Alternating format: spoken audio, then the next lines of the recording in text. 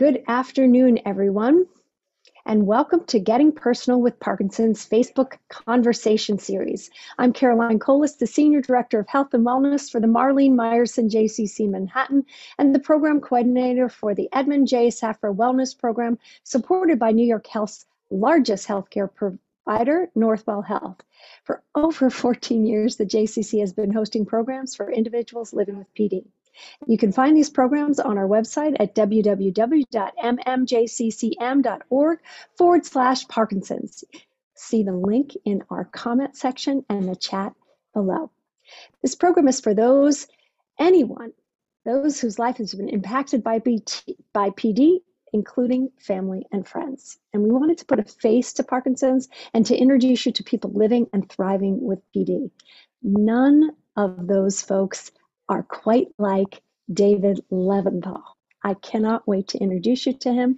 I'm just so excited. He is the founding teacher and program, one of the founding teacher and program director for the Dance for PD, a program of the Mark Morris Dance Group, which recently celebrated its 20th anniversary just last month.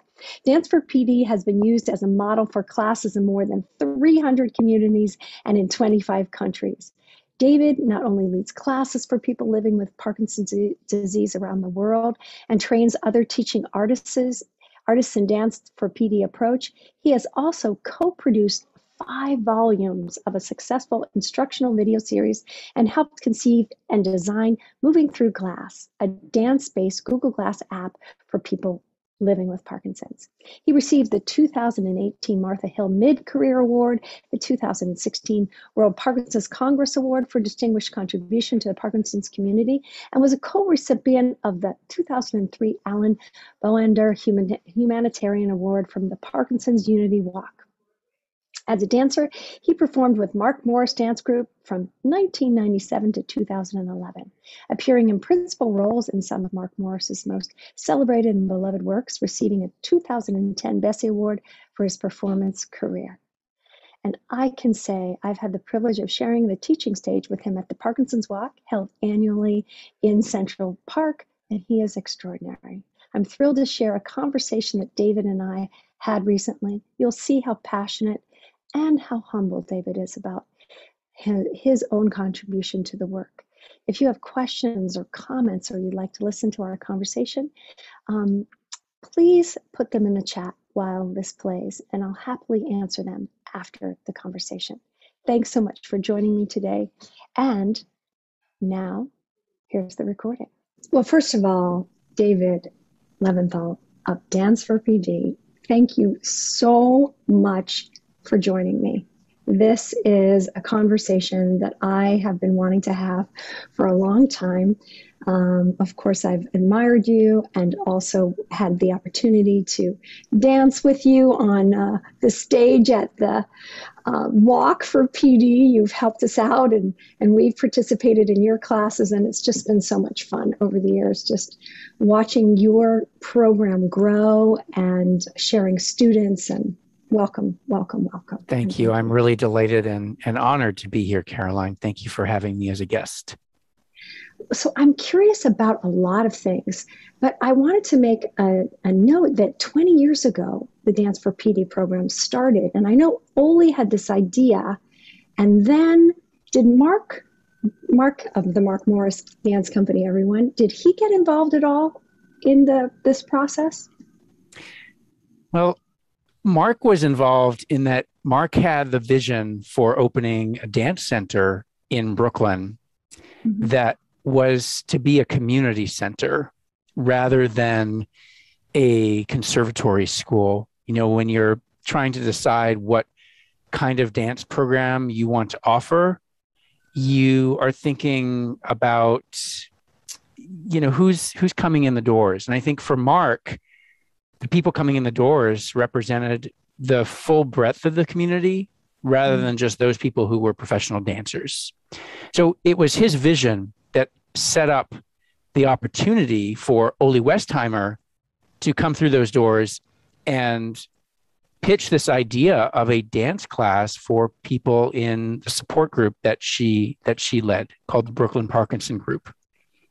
And I think without Mark's vision, there would be no building and there would be no Dance for PD. So yes, you could say that he's very responsible for it. But the idea for the program really came from Oli and came from her listening to members of her support group talk about some of the strategies they used to try to move and try to initiate movement. And also the sense that they felt surrounded by Parkinson's. They felt completely enmeshed and trapped by Parkinson's, and that it infiltrated so many aspects of their lives. And they really wanted opportunities to be humans without Parkinson's, or at least to step away from Parkinson's for some time and to do other things, talk about other things, be in a different context. And I think Oli's genius was putting those two elements together, the idea of listening to movement strategies and thinking about how dancers use movement strategies in everything that we do. And also the idea of creating an activity that had nothing to do with Parkinson's, at least at the outset. And that was really her pitch, was a real dance class taught by dancers who were there to share their knowledge and their experience as people who think about movement and movement strategies all the time, and who can create a space where the focus is on art and art making rather than on Parkinson's. Right. I think that was kind of radical at the time, Caroline. Absolutely. Remember, I mean, 20 years ago, and we started our program about 15 years ago, people weren't being told to even exercise. So this was very, very radical. And it's so funny, we share that in that Alessandra DeRocco, Dr. DeRocco, walked over to the JCC, right, and approached our CEO, who had a similar vision in terms of creating community. We had a special needs program, and he had apparently, I just learned this recently, last month or a couple months ago, that when we were telling the history behind the program, and he said that he had approached other organizations and they had said no. But her vision, similar to Mark's, was, this is a community center. And when he approached her about, hey, I want to have a place where people living with Parkinson's can go and be a part of the community, she said, we have to make this happen. And then she turned to me and said, make it happen. And it sounds like in some ways Mark or Oli might have turned to you. Or when did you become involved in the process? So Oli had a meeting with our executive director, Nancy Humanoff, and presented this idea. And Nancy was very enthusiastic about it. But, no one involved in the early stages of this project that became a program had a personal connection with Parkinson's. We did have a personal desire to be, again, a community center and to create dance programming that was open to anybody. So Nancy said, yes, let's do it. I will provide teaching artists, musicians, and space if you, Oli, can provide the participants. That's not something that we didn't have that connection yet. So, and then the first class was supposed to be my colleague, also from Mark Morris Dance Group, named John Higginbotham. But John had a family emergency a few days before that very first class in October of 2001. And I was asked, I was the second choice. And they said, David, can you fill in for John while John's away helping his dad? And I said, sure, but I don't know anything about Parkinson's. And so that's really how I got involved. And then when John came back, I'd had such a transformative experience in that first class as a teacher, as a dancer, as a member of this community, that I begged him to let me co-teach with him. And so we co-taught that program for 10 years until we both retired from dancing for the company. And it became, we added a third teacher as well soon after, named Misty Owens, and the three of us really worked together with Oli to create what became the Dance for PD approach and methodology and curriculum. And I had a similar experience. I was always curious about that. When I started teaching, I fell in love.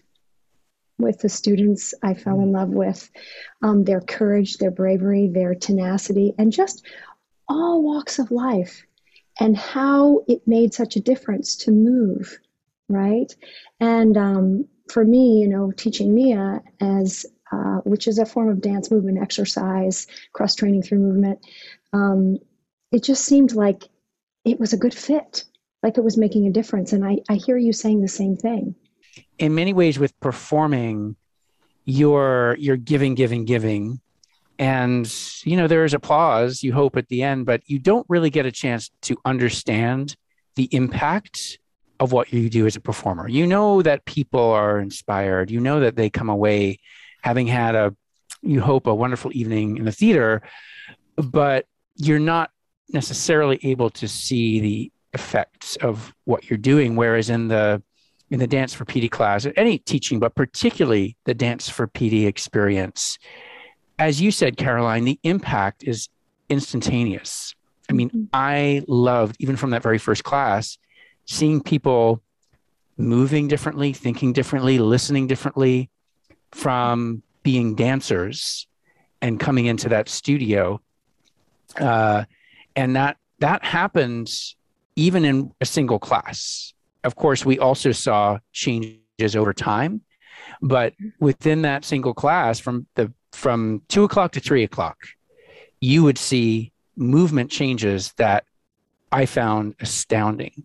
And when neurologists came in, they also found it astounding, because they knew many of these participants really well, and they were aware of movement patterns that they saw. And then suddenly in the class, those patterns were transformed, expanded, developed, and it was eye-opening for them too. So for me as a performer, I loved performing. I loved sharing works that we were performing with the Dance for PD class, so they really got a sense of learning choreographic repertory and understanding that work from the inside out, and then going to see the work and really feeling that they are part of an artistic community. And that's so important, I think, when you start to feel that certain communities are maybe cut off for you, or that you're losing a sense of connection with certain communities that you had. And so to be able to forge new connections with this artistic community, I think, is really important. And the connection between performing and teaching is a way of bridging those two. But really the teaching was in some ways an antidote to the performing, in terms of, it's not about me anymore. It's really about putting all of my efforts into ensuring the best possible experience for the Parkinson's dancers in the class. And I loved that shift of focus so much. And still do. That's why I still do this. It became more important to me than preparing to perform. And for me, one of the things that it shares that performing gave me was there was a reason why to study and to design things. And it sounds to me like what you're saying is that the students got that as well, that circularity of, wait a minute, I'm going to do this movement and learn this phrase, and I'm going to see it on the company, and then I might even be part of the company. And then there's a circular experience that doesn't happen, in my experience, with just exercise. So I love that aspect of it. And I really appreciate what you were saying about, the breaking the fourth wall, like the audience to the audience. When their students are in the room, you're getting to sense them, you're getting to see them. Transformation in the moment, and watching somebody be able to move and blossom is just such an elixir. You have brought neurologists in from the beginning, and some people know about your interest in research and work with Google Glass and all that. Can you talk a little bit about that? Because it's been something that it must have evoked your curiosity really early on. Let us know a little bit more about that process and what you've discovered. Well, I've always been fascinated by the processes that people use to move and to think about movement. And, at the beginning, I think we were quite adamant about this not being a clinical class. This is not a place where you're tested, where you are where every single thing that we do is supported by data. This is based on an art form that is thousands of years old, but I knew right away that it was important for the medical community to understand what we were doing in class and with our participants in a way that they might feel comfortable speaking with other people about it, whether those people were colleagues or researchers or other patients. And I don't really like using that term, but in this case, I'm trying to be very specific, because we knew it was going to take a while for the research to start to be done and published about the impact of dance and Parkinson's. The waiting period, waiting for that research to come out, we knew that we needed to go for anecdotal evidence. And we certainly had participants talking about their experience, but we also wanted to have neurologists who are familiar with what happened in that studio talk about it with sort of a first person knowledge. And then, of course, that was buttressed by research that started coming out around 2008, 2009 that supported everything that the neurologists witnessed when they came into class, but was supported by quantitative and qualitative data that was starting to come out. So, but it was also, I think it goes back to that idea of community. We always thought of medical professionals and neurologists as part of the community. We are all working as a team to support people with Parkinson's. And we invited them to class because they were vital members of the team, of course, and we wanted them to think of us poor lowly dance teachers also as members of the team, that we were there supporting supporting their efforts to improve quality of life for people living with Parkinson's, and that along with the neurologist, the physical therapist, the occupational therapist, the social workers, the nurses, the exercise instructors, we were all part of the same team. And I think the invitation was a way of forging that sense. Yeah, I'm sort of giggling because remember, everyone, 20 years ago, people were like, you're going to be moving, you're going to be dancing, you're going to be doing what? Wait, no, you need to be safe. And so we had the same experience when we were doing our program. We were, no, it's okay. It's okay for them to move. It's good for them to move, right? This is actually so kind of convincing the rest of the world or the community at large that this was a good thing, that people with Parkinson's were resilient. You know what I mean? They could do it. And then the neurologists, when they came into the Dance for PD, must have been blown away, because it must have been like, this is completely different.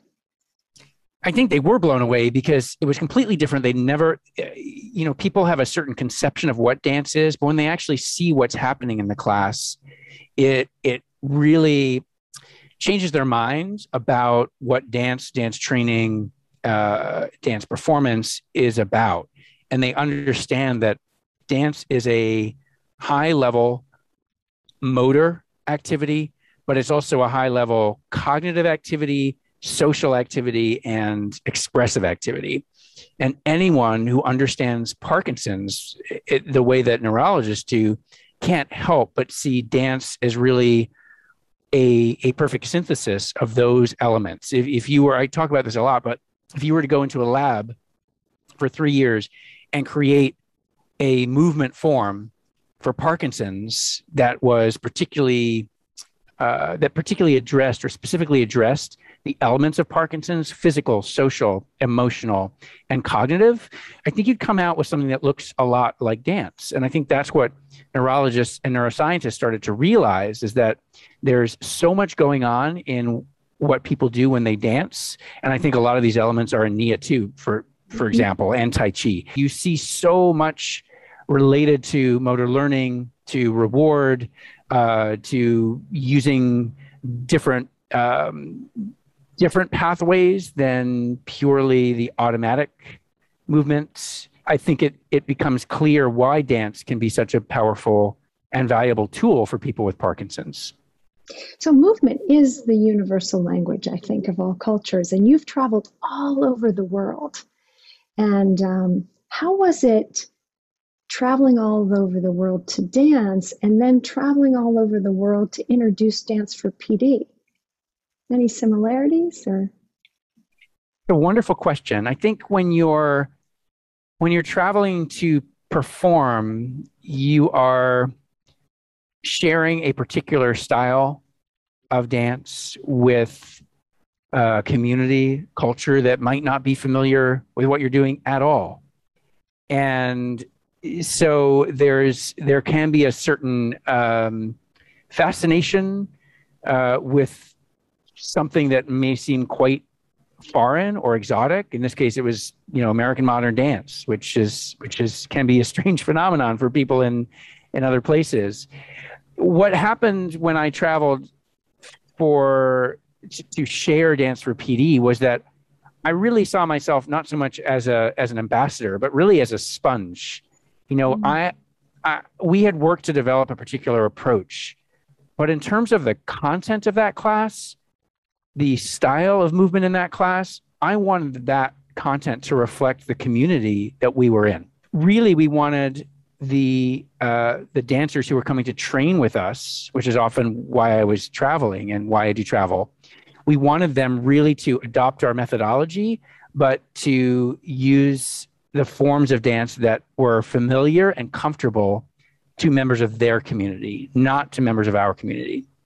That's a big difference, I think, in how you're thinking about cultural exchange and cultural sharing. So again, we were looking at a template, if you will, for the structure of the class, the elements of how we would share a safe class, but the content was designed to be very local.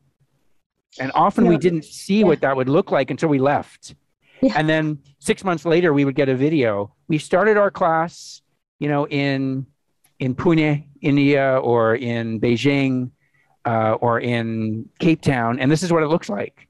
And it was recognizable in its structure, in the approach, but the content itself was completely different than what we did. And we loved that. We celebrated that. We still do now, because that really is what the program is about. And how exciting, right? I remember Debbie Rosas, the founder of Nia, once said to me, I want Nia to be like, how does God do it? She said, look at all these trees. They're all the same. They were aspen trees, but they're all unique and different. That's what I want my teachers to be like. And it sounds to me like what you're saying is that's what I want to Dance for PD to be like. It's like, it's different in India. It's different in China. It's different in Africa. It's different in even Nashville versus New York City.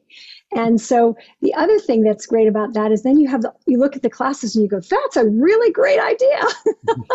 And you've got this wonderful cross kind of exchange of different movement patterns and different stimulation, which, as we know, for the brain, being stimulated in so many different ways with music and movement is so enriching. It's like a bubble bath for the brain. So, but what about PD treatments around the world? Do you find any difference? It may be cliche to say this at this point, but I mean, I think the Dutch, thanks to Bas Bloem and his incredible efforts to synthesize and bring coordinated care to each community through the Parkinson's Net, is really a model. So we can certainly learn from Dr. Bloem and what he's created in Holland, the Netherlands. I think the biggest issue that I see in many places where I've traveled is that Parkinson's is still there's an element of stigma around living with Parkinson's that we have a little bit here in the US, but nowhere close to what I see in other parts of the world. And I'll give you an example. We offered to do a Dance for PD class as part of our touring engagement in Taiwan. And in talking with the presenters there and talking with some of the contacts in the medical community, they said, "Oh, we'll never get people with Parkinson's to come to a class. They just won't come out. They're too embarrassed to be seen in this kind of setting." And would you consider changing the class to be a class for elders, and then we'll secretly tell the people with Parkinson's that it's really for them? And we had a meeting in our team and we said, no, I think part of what we do is obviously being respectful within other cultures, but also affecting change. And part of that change is helping people recognize that there shouldn't be a stigma about Parkinson's, that Parkinson's is something that people around the world are living with and dealing with, and that we as a global community have a responsibility to provide a place of comfort and to provide messaging that lets people know it's okay and that there are resources for you. And we are inviting you here because there's nothing to be ashamed of. And dance is an incredible opportunity actually to come out and be oneself and be comfortable with one's own body in a safe space. So when we went back with that message, we ended up getting 80 people with Parkinson's to this class in Taiwan. And I think people were so appreciative to be in a space where they felt understood, they felt valued. It was a reminder to us of the power of the arts to create a safe space, but also a reminder that in many places around the world, the medical community can play a role in reinforcing that stigma, right? Can at first glance not necessarily be recognizing that we need to change how we all think about Parkinson's. I hope in our small way that our program can contribute to providing a more welcoming space, a safe space, a space where people can connect as a community and share challenges and share ways that they can live better with Parkinson's. Let's talk a little bit about your program, because there might be some on the call that haven't ever experienced it. Do you need dance experience or training to do it for Dance for PD? You do not need any dance experience or training to be part of a Dance for PD class. In fact, the majority of people who come to class have no dance experience. And a number of them also are coming in perhaps with a little fear of dance. They've maybe had a bad experience as a young person and think that dance is all about being on the correct foot, or, having to be on a certain rhythm and the first count, or, following instructions or remembering choreography. And our program is not at all about those things. Our goal really is to create a sense of fun, to create a sense of social interaction, and foster a sense of creativity through dance. And the other things that happen are all wonderful fringe benefits, but those three things are really important. One of the things that we've seen is there's not only a stigma about Parkinson's, there's a stigma about dance, particularly for certain individuals, particularly for males in the United States. A lot of men who come into our program said, I'm so glad I get to dance now that I have Parkinson's, because I never got permission before. And, people would always laugh at me before, or people make fun of me because I dance. Now that I have Parkinson's and I'm dancing, people cheer me on. Why didn't that happen 40 years ago when I really wanted to take that tap class? Which is really a shame, I think, because it's one of the most enjoyable forms of human movement and expression, as well as being probably one of the oldest forms of communication that we have. It strikes me that you're talking about being authentic, whether it's the 80 people in Taiwan, giving them an opportunity to just say in community with one another, this is what I have, and this is who I am, and I am also more than this. And even when you're talking about, the men dancing or people that have been told they can't dance, I get to move, and I carry, like, our body is with us 100% of the time. So to be able to use it and to enjoy it and to be with others and to move in a way that's free and be cheered on, that to me seems like what we call in NIA developing a sensory IQ. So we have, the IQ that we think about, but what about a body IQ, right? Mm-hmm. And so to develop that, to me, is a wild way to spend our time. I don't know if you have time to show us a little bit, even with your hands, about dancing, but because I'm not sure if you have enough room there, but it'd be fun to do something. Sure. Well, I did want to go back to your question Mhm. to just sort of give you, like a 30-second overview. And, Oh, yeah. most of our classes uh, start seated because we realize that people coming into the class are not only afraid of dancing, but they're afraid of falling.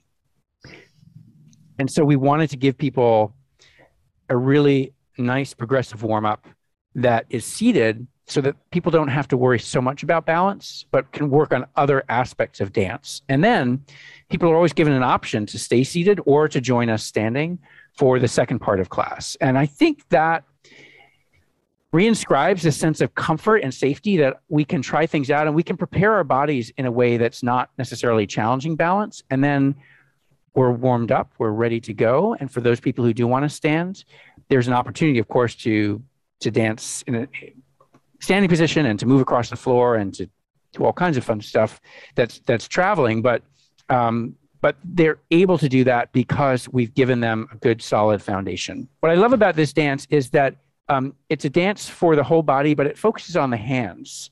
So I often talk about starting to move our hands as if I'm stretching, right? So you can just take a stretch to either side, and then thinking about flipping your hands, right? And then thinking about reaching as far out, stretching your fingers, stretching your fingers, stretching your fingers down to the floor. You can't see me, but coming up and then taking a circle in. So I've described some movements in quite mechanical ways, right? Related to body parts and sort of thinking about it as a stretch. But now, what if I take that same movement and I think about it in terms of imagery? So instead of thinking of this as a stretch, I want you to think about two dolphins diving into the water. And they're going to dive into the water on one side, and they really imagine the splash of that water around your hands. Yeah. It changes the way that you approach that movement. It changes the quality. It's not a stretch. Yes, you are getting a stretch, but it's about the intention of that movement. And then as I turn my hands over, think about giving a gift. What would that feel like to give a gift as opposed to just flip your hands, right? So you can think of dolphins, give a gift and come back to your heart.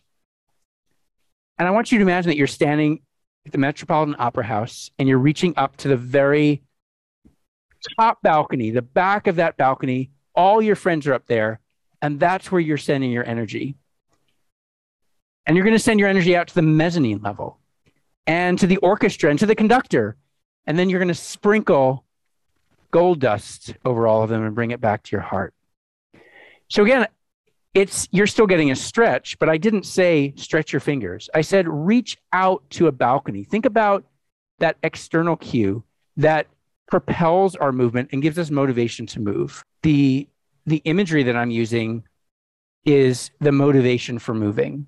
It is the equivalent of an actor reading lines versus an actor embodying that character and understanding why they're saying the lines. Because when you do that, a beautiful avenue opens up to you that allows you to, in some ways, detour around some of the movement challenges you might have. Your imagination is not impacted by Parkinson's, right? So we still have access to our imaginations all the way through the lifespan. And so if we can use our imagination to initiate movement, to sustain movement, to express ourselves, then we suddenly have this new set of tools that we can use. Now, one thing I didn't add on to this, which Caroline, is so important, is music, right? Yes. Music is the thing that that underlines all of what we're doing. Let's try it to music and see how it feels to dance, not just move, but to dance with those qualities and with this music by Bach.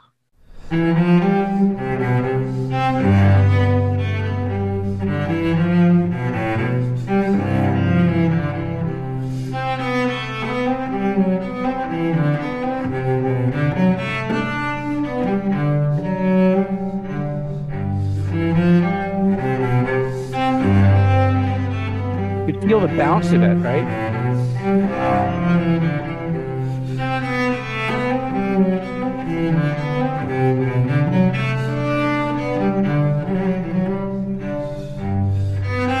So just gives you an example of sort of, music is that element that just connects everything. Not only for us as dancers, but when we look at images of a brain listening to music, right? That scan of a brain listening to music, you see how integrative music is. It lights up so many different parts of the brain that may not ordinarily work together, but under the influence of music, they start to communicate. And that's, I think, something that we need a lot more research on. But it is when people say, why can people move across the floor in your class when they have difficulty walking out on the sidewalk? The most likely answer that I can think of, the hypothesis I have, is that it's about music. It's about that strong external cue that music brings. And it also helps us remember movement. For people who may be experiencing short-term memory, to embed or align music with movement helps us remember what the plan is. And that's it's a very valuable tool, probably the most valuable tool. You have said that your Dance for PD students are athletes. Do you want to comment on that and why you would say that? Well, I think first and foremost, they're artists, but dancers walk this fine line between artists and athletes. We have to obviously train the way a professional athlete trains. It's the same rigor. It's the same demands of practice and utter commitment. And yet when we get on stage, we have to make that movement evoke something. It has to express something. I think when we watch somebody doing the high jump, for example, there's a powerful emotional message that we get as a spectator, but that person doing the high jump is not thinking about expression at all. They're thinking about succeeding at that event. And everything that you see in the effort and the musculature and the determination, it's all emotional for us as spectators. We're revved up in that way, but that athlete is not thinking expressively. They're not thinking about it, projecting an image to us. They may be using imagery. In fact, I bet they are using imagery, but it's a different thing. So a dancer, on the other hand, when they get on stage, their Olympic event, their movement has to look like something. It has to express a story. It has to share an emotion. It has to look a certain way, depending on the design of the choreographer. So there's a very strong aesthetic demand in addition to the athletic demand. And so dancers are both. The reason I talk about people with Parkinson's needing to think like an athlete or a dancer is that they need to take care of their bodies and be disciplined to move every day the way an athlete or dancer does. For a dancer to take a week off is a huge deal. When you come back from that week, you have to catch up. Your muscles have already, even as a 30-year-old dancer, my muscles would atrophy in that week. And I had to get back to training at the same level. And it took a few days to get back to that level. I couldn't just jump back in. And because, dancers, like athletes, we have to train every day. Dancers are like musicians. You think about musicians practicing. Yo-Yo Ma still practices. He still has to sit down and practice. He can't just walk into a concert hall and play a piece. Well, maybe he can, but I don't think he does. I think he still practices because the body is fickle, right? The body and the brain are fickle. It's like a language. If you stop using that language, even for a few days, it's a little more rusty to come back to it. So for people with Parkinson's, every day we need to think about training our bodies and training our minds exactly the same way that an athlete does. It doesn't have to be the same, 7 hours of training or practice, but we need to be disciplined about doing it every day. But we also need to think about other elements of maintaining well-being. That includes nutrition. It includes hydration. It includes rest, right? All of those things are critical for success as an athlete or dancer, and they're as critical for success for someone living with Parkinson's. Any advice that you would give to anyone that's newly diagnosed with Parkinson's? We have folks that have been watching our show that are newly diagnosed. We have folks that have been living with it for a long time, and some that, again, are new. Anything that you would recommend or say? Well, I think the most important thing is you and I are both big supporters of movement. And I think integrating movement into your life every day is really important, but it has to be movement that you love. If you don't love it, you're not going to want to do it every day. And then you find more and more excuses not to do it. So find the kind of movement that speaks to you, that you love. It may not be dance. It may not be Nia. It may not be boxing. Whatever it is, it could be a walk in Central Park. It could be Tai Chi. It could be swimming. Whatever it is, find that thing and commit yourself to it. And also build in variety, because we don't want to do the same thing every day. So maybe I should say find 2 or 3 things, 2 or 3 forms of movement that you really love, and stick to those. Because if you love it, it won't feel like a demand or a hardship. I think the second thing that's been so important to our participants is the sense of community. And again, that means different things to different people.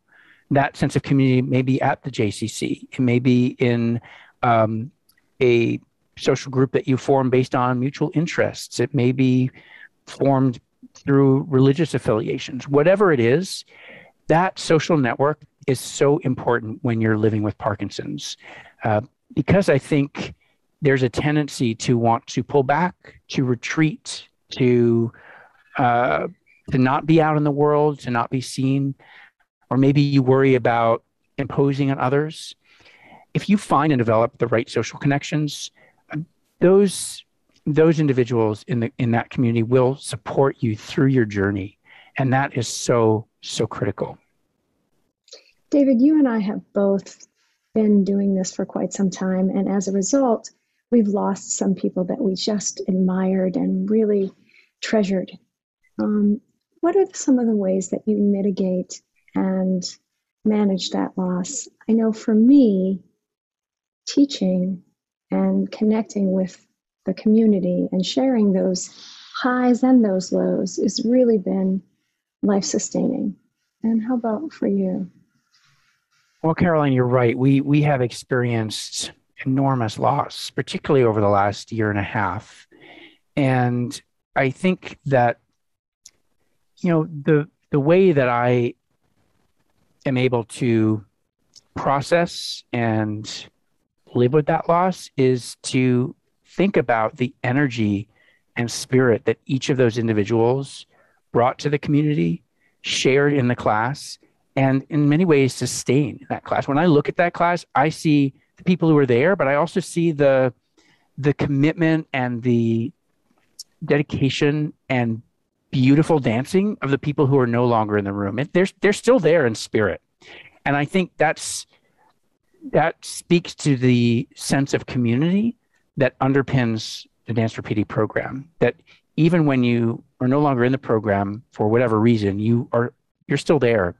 You've contributed so much. That's true. I mean, that really comes out of being a performer, where it's such a fleeting existence, but the afterglow of your presence on stage, of the memory of particular performers and particular pieces, and we all have that, whatever art form we follow, it's there. And I feel the same way about our participants. So that helps me. We also have very prescribed rituals to recognize people who we've lost.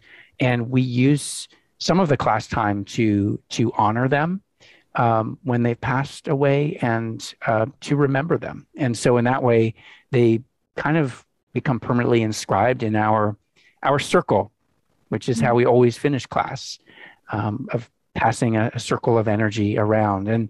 And by mentioning them and remembering them in that circle, we sort of inscribe them for forever. And I think that's something that's really helped me cope and manage with the otherwise unfathomable loss that we've all experienced.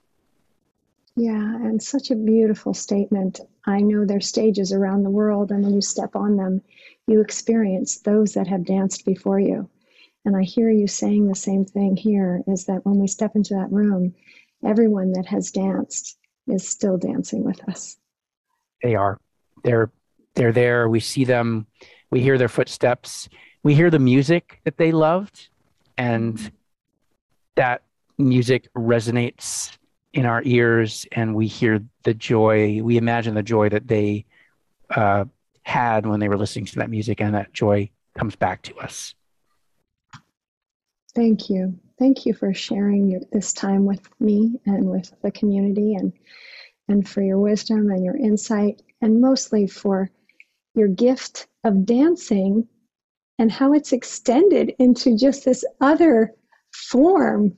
I think you're still dancing, and you're still performing from the inside out.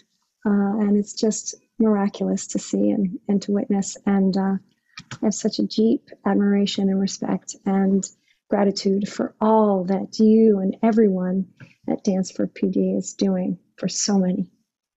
Thank you so much, Caroline. Thank you for giving me the opportunity to share thoughts, and thank you for the incredible work that you have done for so long in supporting this community and sharing your gifts with them in a way that has been so sustaining and nurturing and life affirming. So it's wonderful to be able to call you a colleague and to share this space with you. Thank you.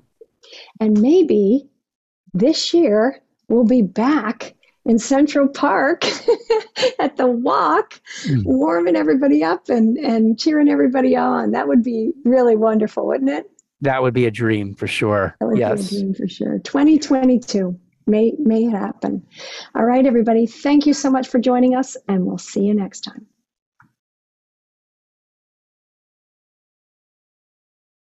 Wow. Isn't he inspiring? My gosh. And when you think about it, as we mentioned, 20 years ago, they didn't encourage people with Parkinson's to move. And to see how instrumental the Dance for PD program has become worldwide in getting folks moving, it's just exceptional. And it just gives me, and I hope you as well, lots of hope. It's why I'm so grateful to be able to share with you all the movement programs and more that we offer here at the Marlene Meyerson JCC Manhattan.